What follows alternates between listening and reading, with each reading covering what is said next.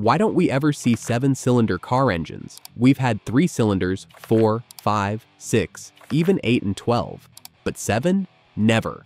It sounds like it should exist, right in between a smooth 6 and a powerful 8. So why didn't anyone build one? It all comes down to balance and design.